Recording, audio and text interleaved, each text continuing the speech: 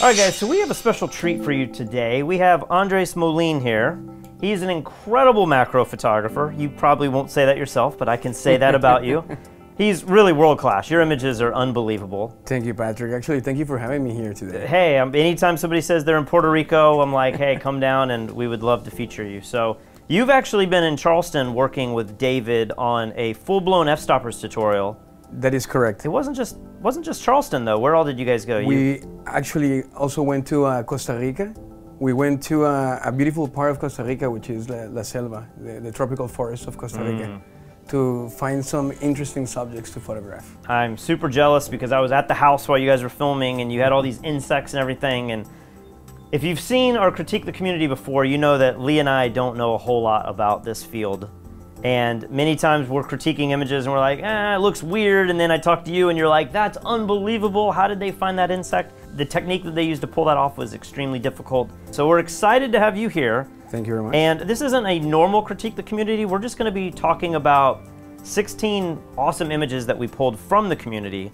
And we're not really gonna get focused in on the ratings and anything like that. But now that we have you here, you can give us your expertise and share and enlighten our audience on how amazing some of these photos are and how they were shot. I will be glad to be able to shed some light onto this macro photography that you guys don't quite understand yet. If you're interested in learning more about the tutorial that's coming up soon, you can go to the link below. We have a mailing list. You can subscribe to that, and then as soon as this tutorial is released, there'll be maybe an early bird special or some kind of preview that you can have before the tutorial is available. So definitely check that out. Let's get started here. We'll start with this first image. And to my untrained eye, this is just a normal fly, but maybe to you, this is some exotic fly from somewhere else around the world. What are we looking at here? Do you know? Well, actually, what we have here, it is it's not a very common fly, to be honest with you, because I haven't seen one that has this many spikes before. But it is a beautiful photograph indeed. As you can see, there is a lot of detail that yes. is being brought out in this photograph. And having this white background also enhances the photograph. It's definitely a stack. I mean, I know that not many people know what a stack is, right? Yeah, but so explain to everyone what is a stacked image. So the way these photographs are done so that it had very much depth of field, like you can see in this photograph, it's that multiple pictures are taken and then all of them are blended together. And by blending these photographs, you get the most depth of field possible. Yeah. And so when you can see here. So typically with a macro lens, you're going to be able to get really close and get a lot of detail, but it's going to be razor thin. Correct. It's going to go blurry really quickly. It's very shallow, yeah. So yes. You have a focal plane, and the more focal planes that you accommodate together, the better depth of field you get. So that's what an actual stack is.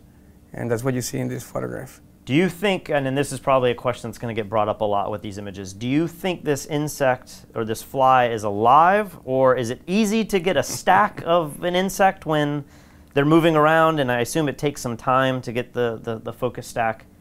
Well, I mean, it's alive indeed. There's several techniques in order to be able to get or to approach an insect like this type of insect and get close to them.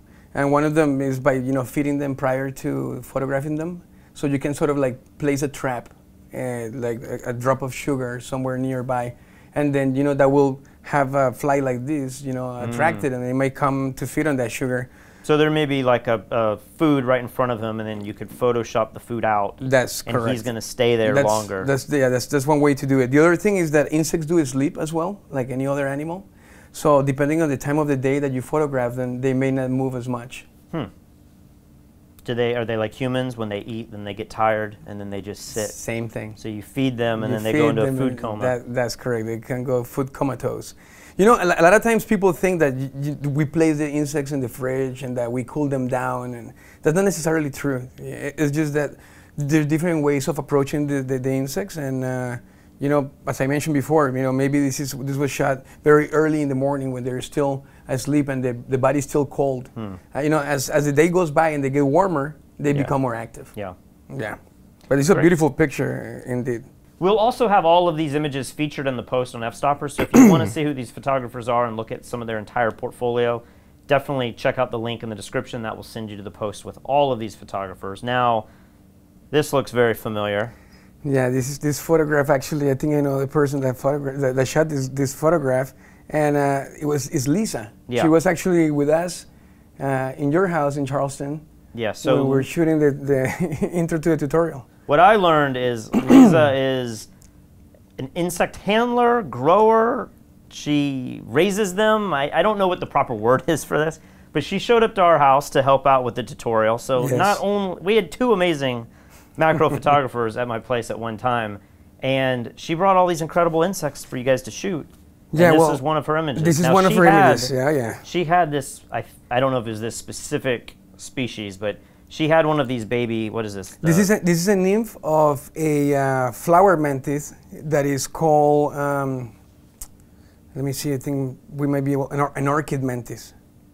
So this is a newborn. This is very small actually. So Yeah. this photograph is probably like 3 times magnification in order to be able to get that insect. You know, as you see it there. You can see in the back there's another one. Yep. Obviously, there's not enough. There's not enough. The depth of field. So Depth of field is so shallow that That's correct. kind of cool. I like what she did with this because it puts some context in there. It creates a makes it beautiful feel more like a composition. community. It makes it feel more like real life. I assume this is kind of a controlled environment. She probably has a leaf that she's then placed the insects on. Yeah, I would definitely imagine that this is in a controlled environment. And, you know, I am not sure if this is a stack because sometimes she does the stacks, many times she does the stacks, but she's pretty good too at playing with the focal plane and getting a single shot that looks quite crisp. And this might be one of those cases. Now, when you talk about stacks, I would imagine you would stack a bunch of pictures together and have a nice sharp image. But would you ever stack only a few images and still maintain the shallow depth of field? Meaning, would you stack, say, like 4 or 5 images to get the front of the mantis in focus, but then still use the shallow depth of field? Or Yeah, do you typically stack the entire insect? Well, it depends, but I mean, what you're saying is true. Sometimes what you want to do is not to stack the whole image because when you're doing macro, there's certain factors where having everything sharp is really important, right? Right. But having things sharp doesn't necessarily mean that the photo creates a good photo. Right. So you have to be able to create a mood. You have to be able to create this space and environment, like she did right here with playing with the depth of field. And this also creates separation from the subject and the background. And this allows for a very nice, sharp outline of the insect. Even if the insect is not all in focus, it makes it look like it is in focus. Especially I could see with the antennas. Maybe the antennas you want in focus, but they're, you know, especially the one on the right might be going back. Correct. You could focus stack and then blur it, mask back in the antennas, but then you want the body and you want the second mantis completely out of focus. Really cool. This image is, I see this on Fstoppers all the time. People seem to love that one. Next shot, I liked this image because it reminded me of, you know, the images that you'd see in science class where they have every insect that you might see in this particular part of the world, and it just seemed like the best way to document That's correct. an insect. And what are we looking at here? This almost looks like an ant This is definitely an ant, yeah. I mean, I don't know which type of ant is, because not all ants have wings, right? And this one definitely has some wings. Okay, here is Odontomatus species. What's nice about this critique is we actually have some of the information here. So this was shot at 5.6, 1/8 of a second ISO 100. I don't know if that means anything to you. It doesn't mean a whole lot to me, but it was stacked. So I assume you don't have to shoot at the largest depth of field when you're stacking. This is actually quite interesting because the settings, 1/8 of a second, so it means that he's probably not using a flash, and he's maybe, he says homemade diffuser, but 1/8 of a second. I don't know what the sync speed of the Sony A7 or A7 III. Yeah, it's definitely above It's an interesting, 1/8 of a second. but it says it's a stacking and a panorama of 45 shots. So Could it means they have used a diffuser to diffuse natural light? yeah, you can 100%. And maybe that's why it's a slow shutter? I think that's the reason why I think he's probably diffused a like LED light or something else of that kind in that a strobe.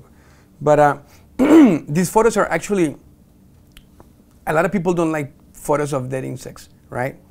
But if you understand that by taking this type of photos that have so much detail to them, you can share this with various schools. Yeah. That means that not every school needs to have one dead specimen in it, right? So, I mean, I'm also, when it comes to science and things like that, I always feel that this is a positive type of photography, even though a lot of people criticize it. And the reason why I'm mentioning that is because we get criticized all the time. People think that everything that we're shooting is dead, or either we froze them or spray some hairspray in them so they don't move around. Crazy people. Well, it's amazing because I don't know. I'm sure this type of photography has been done for, you know, decades. But as a kid in science class, you know, especially, or in college taking biology classes, I would see diagrams and like illustrations a lot of times, but they never had, I assume the photography coming out of the macro world now is better than it's ever been. Yeah, correct. Just with the technology and with the megapixels and all the cameras and lenses. So it's always interesting to see this because it really gives you an idea of what nature, the beauty within nature really looks like. That's correct. Something an illustration could never really do. I totally agree with you on that. Oh, look at this, a photo of the day. And this is photographed by Brian Rogers, who is an incredible product photographer. I picked out this image not even knowing that this was his work. I just wanted to include some other things besides insects. Yeah, correct. But we actually made a tutorial with Brian, so he's always doing stuff like this. And this is a masterpiece. In reality, people don't, when people look at photos of like especially like watches or jewelry and things like that, they don't really fully understand the amount of work that it takes to get the light right. Yep. In order for you to get all this depth of field, you'll definitely do a stacking, but the light needs to be right in order for the product to pop. And you can see here that he's done a wonderful job at bringing all the numbers together. You can see how the highlights are playing in this photograph, and the control of the light is amazing because when you're stacking, since you're taking so many photos, the light does change. And even though we are usually controlling the camera by setting everything in manual and the exposures and the temperature and all these other things, as you're taking the photos, things still do change. You know, vibrations on the room, small vibrations on the floor. You know, anything can alter the photo. And one big one with a focus stack like this, I think Brian says this is 35 frames. That's correct. 35 frames to get this. And having worked with Brian, I know that, and you've probably experienced this yourself if you're a photographer out there, when you change the focus, especially on a macro lens, the blur and the bokeh, it expands and gets big. So if you have detailed lighting, especially on the hands of the watch and everything, there's areas that you're going to have to mask out because your light now is going to become thicker and wider. That's correct. And so not only are you trying to get the depth of field to be sharp throughout 35 frames, but you're also having to selectively choose, you know, which frames to use because your bokeh is going to ruin parts of the frame even though they're adding detail to other parts. So luckily there's a lot of software that can help automate that. Yeah, that's correct. I mean, the software helps to a certain point though. As you mentioned before, you may have the software do the entire stack, but then you have to bring back some frames and photo blend them to make sure that the detail is inconsistencies. That's correct. And there's little issues. But that's correct. Really cool shot, picture, and it's funny. I hope I'm not encouraging anyone to do this, but one of the very first videos Fstoppers ever produced was Lee taking a watch, and we did everything wrong. And it, you know, it's in 720, and you know, it was 10 years ago, but having now worked with a lot of photographers who do this kind of stuff, you know, it's amazing what you can do if you know the right techniques. And it's amazing how bad of a shot, not that our shot was horrible, but it was nowhere near this quality. You know, you know, the funniest thing is that most of the best shots, they seem to be simple. Yeah. Right? But then when you start looking into it, they're quite hard to to get. Yeah, this next shot, I didn't really know what I was looking at. I still don't know if I completely know, but it was so different and cool. I think I wanted, you know, I just thought I needed to include it. And this is a ongoing series involving paint, inks, and small objects shot in macro. So this is a true mixed medium sort of art form. Wow, this is actually wonderful. It just looks like another universe. Yeah, it's so amazing to see how much depth there is, because I own 1 or 2 macro lenses, and the only times I ever really used them was to shoot the rings at weddings. But I know placing rings on organic objects, many times I would shoot a macro shot in something you would think would look really cool, like a piece of wood, macro, suddenly you see all of the imperfections and yeah, or it just doesn't look as cool. Like it looks cooler from far away, but when you zoom in, maybe it's actually very the pattern's very similar, and it doesn't have as much texture as you want. Like marble and stuff, you'd zoom in on marble, and it looks cool from far away. But then when you get right on top of it, it's so polished, it doesn't look as cool as you think it would. Yeah, Seeing sure. an image like this, it looks like it has so much texture that I would imagine as an artist, how do you create so much variation at a macro level? I guess what I'm trying to say is many paintings shot with a macro lens might correct. look more simple, where this looks extremely detailed and chaotic, and that's what makes this so beautiful. I mean, this is definitely. I don't understand how it was. Like, I mean, not the photograph, but the mix of paint and things. I don't know how they achieved all these lines and bubble-like things. And I mean, I don't know if this is a stack. It seems like this was just shot at, like maybe f/22 or f. Yeah, when you're looking at something like this, it's so hard to even know what the depth is. I mean, this could be very flat. Yeah, correct. But it also could, have globs of paint that have a lot of elevation and need a stacking definitely effect. very, very unique photograph. Now, Jeffrey's images have shown up in our critiques quite a bit. There actually may be another image of his in this discussion, but this one caught my eye just because of the texture and the gradient of the lighting, and then of course the lizard's skin is just perfect for macro. It has all that detail in it.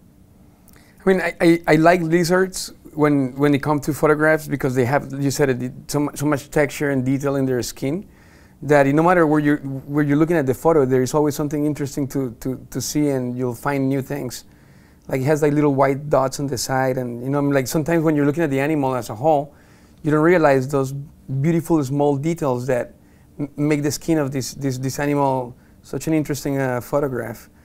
I think the crop on this photo it doesn't quite work for me because one of the legs is kind of like the ones in the back don't bother me so much because they're already like shaded, but the one in the top is like, where is he holding from, or like, is he holding to something, or How do you think this was shot? Was this shot, because the lizards that I've always run into are always trying to run from me, and then he's got this nice black backdrop. I don't know if he's on plexi or if there's a way to shoot a lizard in nature and you overpower the ambient light so much with your flash that the background goes black. Yeah, so yeah, you can do that, but in this case, it seems that it's definitely standing on something. I mean, the problem is that because we don't see what's happening with that other leg, it's hard to fully tell. But do you think he's on some kind of black background though? It could be, yeah. I mean, he's definitely using one directional light on this shot. Yeah, I saw this one. It really stood out, and very cool use of a macro lens. So this is a motherboard, but this is like, it seems to be lit from behind as well. Like, you know that these boards are like translucent, right? They, even though they're green or brown or red or whatever, but they still have translucency to it because they're made out of like glass. They have some glass elements to them. But in here, you can see how it glows through the light from behind or something. Yeah, we just recently did a critique on our channel that you guys can check out where we talk about images that have made a lot of money. And I think the cutoff was about $2,000. So if you've ever made an image that you licensed or sold or were commissioned for at least $2,000 or more, we did a whole kind of discussion about images that have made money. This seems like one of those images where I could see this having a lot of commercial use. Sometimes with the insects and stuff, I don't quite know, besides maybe National Geographic or some conservatory or something. I don't always know what all the uses are. Maybe you can talk about that later. But an image like this, it can represent so many things, technology and computer science. And I totally agree, and especially when you're trying to shoot, I mean, this is not an uncommon thing, right? It's very common, but nobody has photographed it. Yeah. Which is proof of what you're saying right now. I will imagine that this will definitely make good money. I mean, I can see so many uses for a photo like this that I mean, this is definitely something that I will be trying on doing. Yeah, it's like it falls kind of in that fine art world where I could see, you know, if you had a cool nightclub or the bar at the hotel, you could print something like this and then light it with a hard light, and when you walk into the bar, it's got a futuristic look. Like, there's just so many uses for this that aren't just in the computer science field, and I think it's really cool. There was actually a lot of images. Anita might actually have more images like this in her own portfolio, but I saw a lot of shots of motherboards lit in a really interesting way. You know what I like about this as well, Patrick, is that when you're looking at this photo, you start zooming in and you get closer. Not everything is in detail, right? Yeah. I mean, this is definitely a single shot, because you can see that a lot of these parts are not in detail. You can see where the focal plane actually hit the lower right of the photograph, and that's where the plane actually. Yeah. Now, the version that I have is also fairly low res, but it's still, I mean, I think you can still tell. It works. It looks beautiful. The fact that it has that blurriness in the corners and it has the softness to it, it brings your eye to the middle of the photo. Yeah. I mean, it's that's another important very thing to say is, like, having total depth of field isn't always important. Always important. No, that's correct. Speaking of conceptual art and fine art, this was another image which I think we already featured, Jamie. I think he had the painting image that we just looked at. Oh yeah, that's correct. This shot really stood out to me, and I think the reason I like this is if this is truly macro, the lines in this are so sharp that this feels almost man-made, and it feels like you're looking from like an aerial view down on something. But then when you start to think that this might be a macro shot of something very small, there's something that's just, it leads your mind to wonder, what are we looking at? And on some levels, this looks like you're shooting from far away. But then, because it's a macro shot, you're thinking, well, how close are we? What is this material? How did we create such a nice shape in that material? And I definitely think that the way this photograph was processed, I mean, it had them like, yeah, again, you don't know if it's like a shine of metallic or this is a piece of carved wood. And I mean, it's hard to tell what it is, but it definitely works. And it's and very, you don't know very if there's image. even color, you know, like this could be rusty or something, but because it's a black and white conversion, I assume, it has a totally different feel, but maybe this is the natural color too. Maybe it's not in black and white. It's good to see photos like this that Jamie has taken here because, like you said it earlier, I know people love the fact that the insects are something that is hard to observe. They're hard to see up close and in detail. But a lot of the money that is made with macro photography is usually by using the techniques of macro to take photographs of things that you don't expect. You actually take pictures of bullets that are found on crime scenes. Correct. And through all the indentions and the way the bullet's been shaped after it's come out of the chamber, like, you can help identify. You can help identify. Oh yeah. And you can tell which gun it came out of and narrow down the guns. And how, if it ricochet, how it created the entry and the exit of the wound. I mean, it's quite interesting. And again, I mean, it's a type of photography that for macro it pays pretty well as well. Yeah. Yeah. It's a nice stack. The light is wonderful. So, I mean, this is some sort of bee. I don't know if it's a bumblebee or, let's see if it says here. Psilocopa? Psilocopa species, yeah. So, you know, this is fairly large size bee, but this is a beautiful stack. When photographing some insects, and this is one of those cases, I mean, this is beautiful symmetry, as you can see here, but by looking at the eyes, you can tell that this is not a duplicate. Sometimes you can take a picture, and then, you know, if you're looking for symmetry, just cut it in half and duplicate the photo, because insects are very symmetrical, right? But here you can see in the eyes how the light is bouncing in different ways. And you can also look down at the bottom. I don't know what his mouth area would be called, but you can tell there that it's not perfectly symmetrical. Yeah, that's correct. Yeah. You can see if you do that this on the well. human face, it looks incredibly weird. Yeah, that's correct. You always can tell somebody's... So this image is a stack of 55 shots, also at a slow shutter. So I don't know if this might be the same photographer as the one that did the ant. And so maybe this is also using a diffuser, but using natural light or an LED, a hot light, something that needs a longer exposure than flash. Would be my guess. Yeah, he's using a stack rail, as I can see here, magnification 251. Yeah, so So this is it's a dead insect, but I mean, again, people have to understand that you do find many times you can find dead bees. You know, especially when you're looking for insects, and that's what people don't understand. They think that you're going out to hunt them and to freeze them and put them in the fridge and kill them to take a picture like this where the insect will stand still. But the reality is that sometimes when we are out in the field looking for insects, many times we find dead insects. Yeah. Because, you know, they do die as well, right? And if you're lucky, you can find one of these large bees or larger bees and then bring them home, and you know, with the right technique, you can clean them up and then you can set them up and stack them like he's done here. But I mean, the results are beautiful. You mentioned you think this was shot maybe because of the number of shots, 55 shots. You think this was shot with a rail. Do you want to describe what a rail is? Because I had no idea what this was until I saw you using it. Yeah, so, okay, so there's different type of rails. But the rail is simply, it's a piece of equipment where you can load up your camera, and then with a micrometer, you can control how many times the camera moves towards the subject. When you're doing stacks where you're taking actual slices, and each slice is one of those focal planes, right? So what you do with the rail is that you start bringing the entire camera, not just the focal ring of the lens, but the entire camera closer and closer and closer to the subject, so you continuously take more and more slices, and then you put them all together. So it sounds like using a rail is actually more, you create more of a pristine shot, and you get the images in a cleaner, much more accurate and precise. That's correct. Very interesting. So this shot, I don't know if it's the low resolution from them uploading it, but you know, it's hard to tell what's in focus and how high res the image is, but I just thought this was interesting, one because of the bumblebee, but then it's enclosed in something. I don't know if that's a flower, it looks like soap. If it's like crystals, or I don't know what we're looking at. Maybe you've seen this before, but I just thought the framing of this was kind of interesting. So again, I mean, this is a beautiful photograph. This is not a stack, this is a single shot.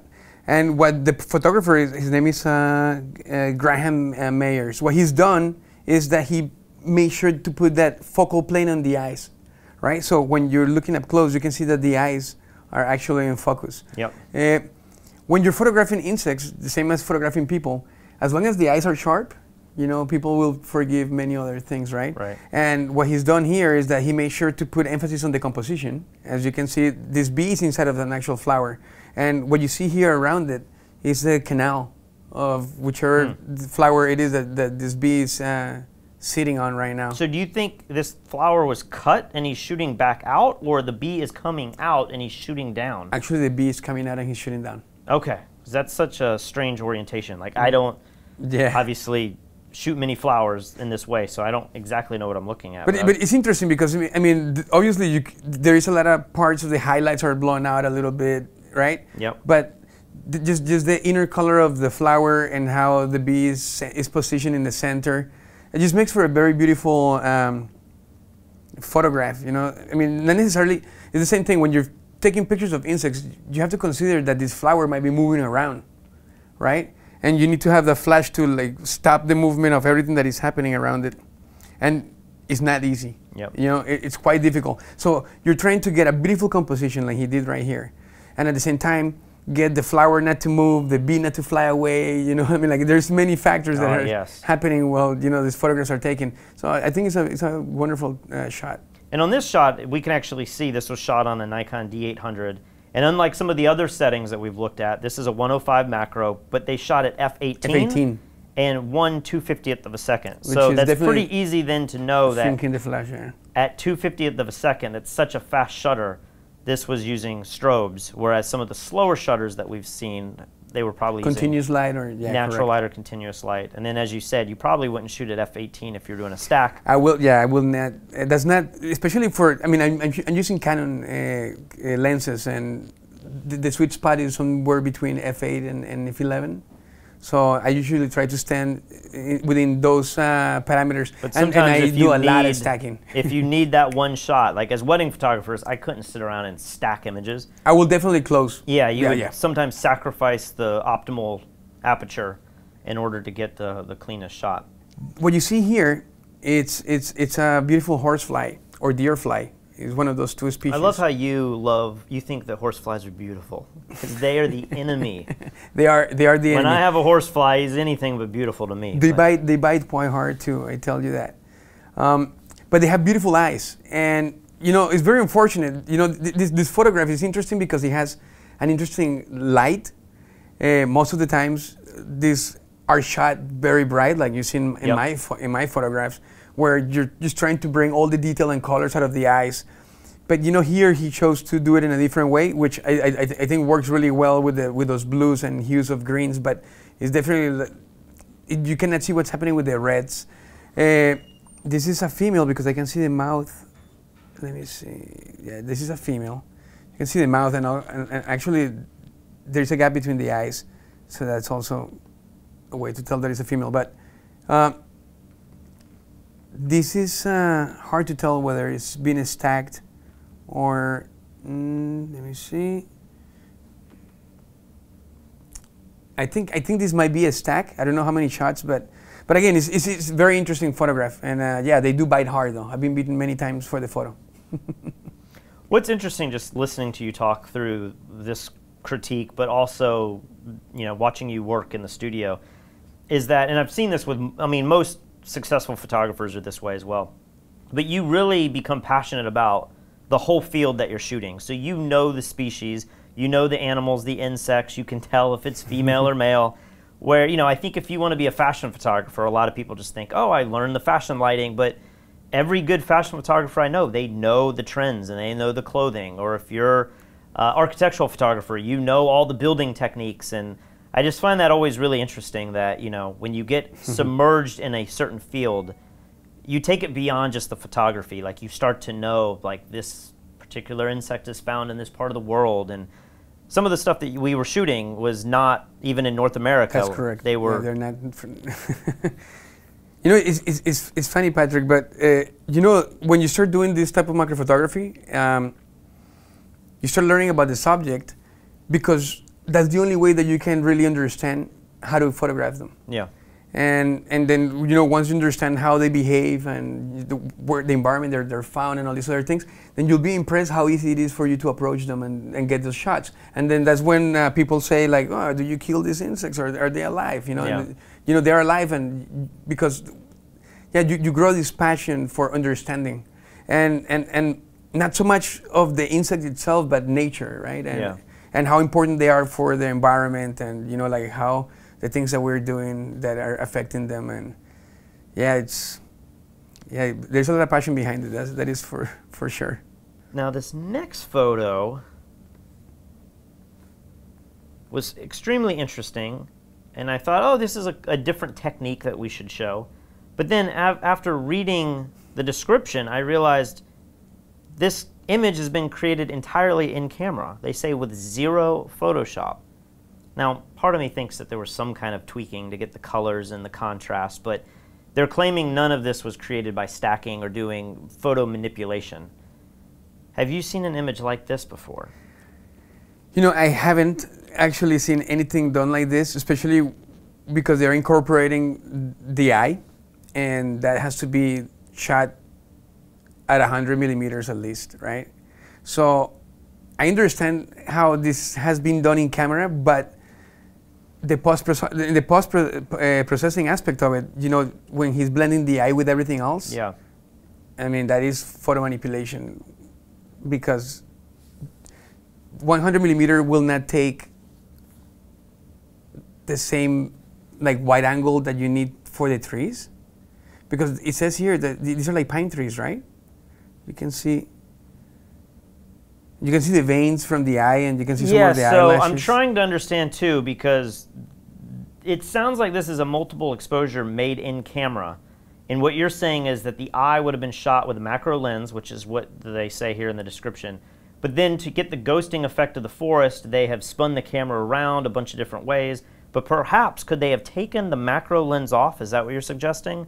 And they've now put a wider lens to get the forest? Or could this be a macro shot of something smaller than trees? I was going to say that maybe this is something smaller than trees. Like moss or something? It's really hard to tell. as much information as they've given us here, I still would There's love not to enough know information. Yeah. even more about this, because it's definitely a multiple exposure. It's done in camera with a macro lens, but maybe it uses a different lens. Or Okay, so maybe the 100 millimeter macro lens or 105s. It doesn't say which lens they use here. So the 90, the 105, the 100, they can shoot a macro and then they can shoot to infinity. So maybe so this it's like was a shot. telephoto maybe, shot. Yeah, correct. Maybe this is more like a telephoto where they use the macro mode, they shot the eye, and then they zoomed out to infinity, and then they focus on that would make the trees and a little bit more sense. Then rotated them around. I mean, I don't know. Whichever way this is done is wonderful, and I would love to know more about this. It looks beautiful. Now, this is actually an image that we were scrolling through, and you saw this image and said, oh, you need to throw that in there because this is the only, as far as I know, the only wide-angle macro shot? That's correct. This is very interesting. So, I mean, right now they're making wide-angle lenses for macro, right? But it's quite new. Laowa or Lao. I don't know how you actually Is this pronounce that it. long lens, or? Well, that's one of them, but no, they actually have one that is 11 or 13 or 14 millimeters. I don't know, but it's a wide-angle macro lens by Laowa. Laowa is one of those companies, Chinese company, which actually makes quite good glass. They have this, and they're able to do this wide-angle. However, I was watching actually a video. I can't remember who it was from, but they were using telephoto lenses to do this same type of photos. And how would you do that with a telephoto lens? It's kind of weird because the thing is that some of the new, I mean, I don't know if the Nikon does the same, but Canon lenses are doing the 100 to 400. You can zoom at 36 inches. Okay. So, but when you're at 36, you'll be able to focus, right? So if you're 36, you focus, you zoom in to 300 or 400. You're actually getting sort of a macro effect. So the zoom lens allows you to zoom in really close, but unlike normal zoom lenses, the minimum focusing distance is small enough that you start to get into that 1-to-1 ratio. You get really close to the macro That's correct. settings. So it gives you that feeling. So, because I mean, taking photos like this is not easy. I mean, they seem quite simple. Your phone maybe can do it. Yeah. But when you're using a camera, it's much more complicated. And this one looks quite nice. I mean, this is a good example of it. I'm not saying this is the best way that this can be done, but this is definitely a great example. I mean, you can see how many mushrooms are all the way towards the back, and you know, some of them are in full focus, some of them are not. It's kind of strange that the second one behind, it's got part of it in focus, but then the one in front is not. Oh yeah. Yeah. So again, this might be like a mix of photos. Some kind of stack where that. Some kind of stack where not everything is stacked. I mean, the leaf behind the stem of the front of the mushroom in the front is in focus, but the front of the stem is not. Oh, so you're starting to find. Yeah, I see. And so I mean, this is a very strange focal plane. Lee always says something fishy is going on. There's something fishy about this. But you know what? But I like it. I mean, I think this might have been done in a single shot. Yeah, and it does show a technique that otherwise we haven't seen throughout these images yet. Yeah, that's correct. Liza, she's good, man. She's really good. You know, this is a photo stack. What is Liza's last name? Rock. Is it Rock? Yeah. Oh, I thought that was like a stage name. No, Liza Rock. Her husband's name is Mr. Rock. He's actually a musician. Well, that's the perfect last name. Rob Rock. This is a beautiful photograph. This is a Philippus jumper, adumbratus, which is, the Philippus are from North and Central America, and they're quite large spiders.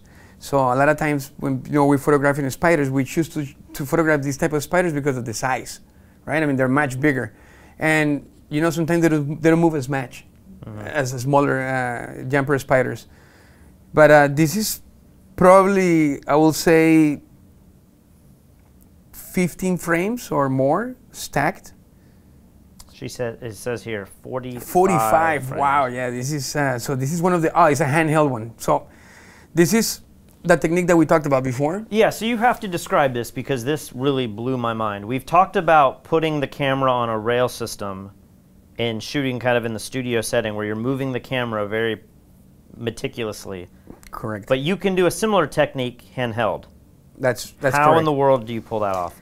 Okay, so the first thing that you have to do is you have to be using a flash, right? So you need strobes, and then we need to have a external pack, a battery pack, because the problem is that when you start shooting multiple rounds, your flash cannot keep up. Right. The batteries in your flash will not be able to keep up with you shooting so constant.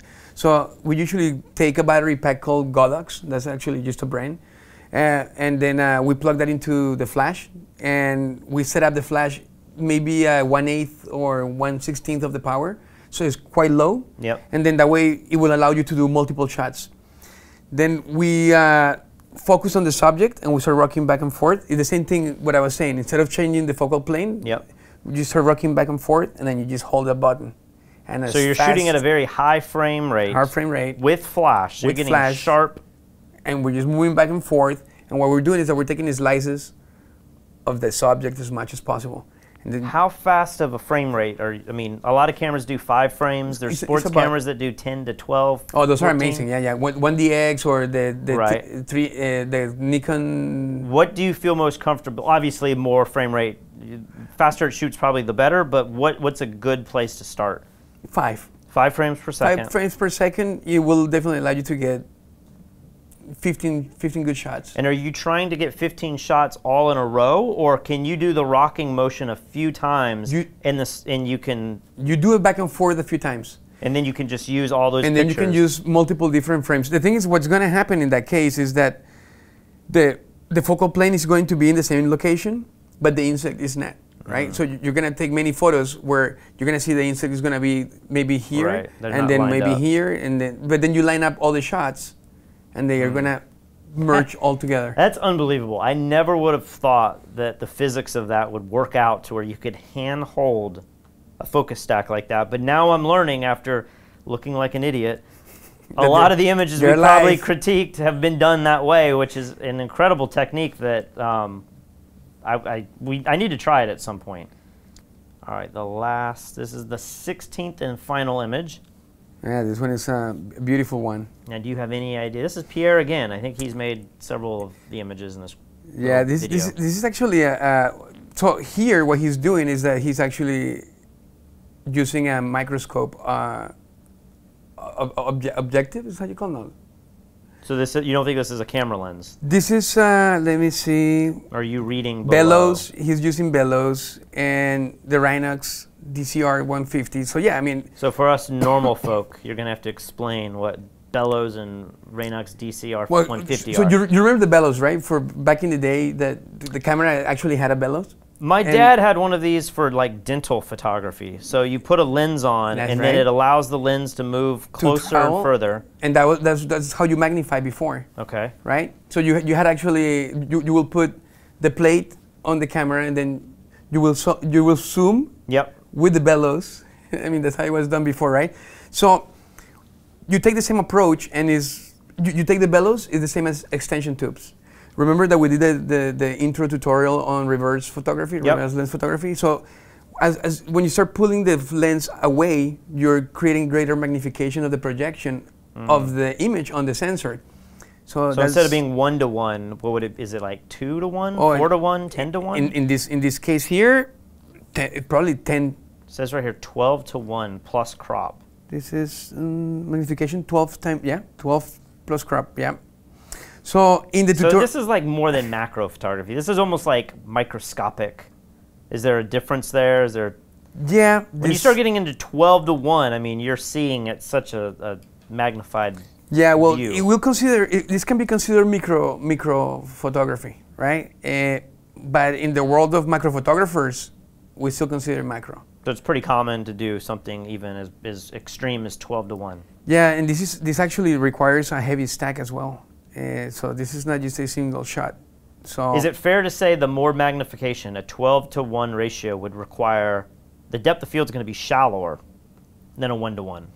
So in many cases, the closer you're going to get to something, the more frames you might need. Well, what happens is that as you get closer like that, you start losing a lot of light, right? I mean, there's a lot of light that needs to travel through the bellows or through the extension tubes, right?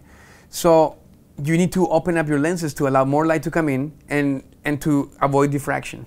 Yep. So that there's a lot of things that come into play and becomes issues, right? The diffraction, and then you start getting also haloing. I mean, there's a lot of things that start happening. So you start losing the quality of the image, start deteriorating, and therefore the slices of the very shallow slices are the ones that have all the good data. Yeah. So you just got to take as many as necessary to complete the photo. In this case, was 35 shots. What is the DCR 150? Is that a lens or is that a strobe? No, lens. It's a lens. Yeah. He's using a Sony a7 III plus the Velos plus the Raynox. The DCR 150 is a very small lens that looks like a telescope. I mean, a microscope objective or whatever. Okay. Yeah. Well, Beautiful that shot. was extremely interesting. I have to say, every time I sit down and talk with you, I have a greater appreciation for macro photography. And what's so neat, just working with a couple other macro photographers, is that you don't need a lot of gear, but you can take this with you. The trouble I always have is I travel to amazing places, but then it's like photo shoot time, and you got to wait for the landscape light. You know, you're shooting landscapes, you got to wait for the light, or if you're shooting models or people, it takes you away from what you're doing. But in many cases with macro photography, you can go on vacation to these incredible places, and if you see something great, as long as you have your setup with you, you can knock out some amazing pictures and then just kind of go on your way until you find the next thing. It doesn't take as much time out of your vacation. That's correct. As a lot of other genres of photography. That is right. You know, the complexity of the macro photography, it's there, right? But if you have the right gear with you, you can shoot at night when everybody's out relaxing. Yep. Or you can shoot during the day before, like people go to the beach. Or while people are having lunch, you can go out and, snap up a few shots in the afternoon. If you guys want more information about this upcoming tutorial, we think it's going to be out in probably the next month or two. Go to the link in the description below. You can actually sign up for the mailing list, and you'll be notified as soon as this thing's released. And also, what's your website? You guys can see my work at andresmolin.com. Yeah, or in my Instagram, Andres Molin, the Instagram account. Yep, we'll put a link to that. Yeah. So both of those places you can find some of my photographs. But if you want to know more information about macro photography, I will recommend to watch the video that we did. Yes, the video that we put on our channel, you can also see a free video that's on the Fstoppers channel, and that video is like one of the most popular videos we've released all year. Yeah, people love it.